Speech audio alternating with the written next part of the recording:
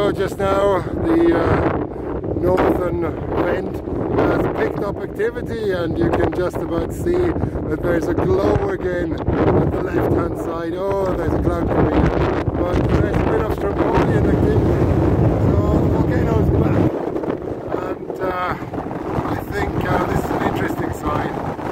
Let's see how this develops overnight and into tomorrow. And this is consistent with the reported lava that is flowing on the southern side, i.e. the left hand from us, and there's a bit of a fire fountain coming up.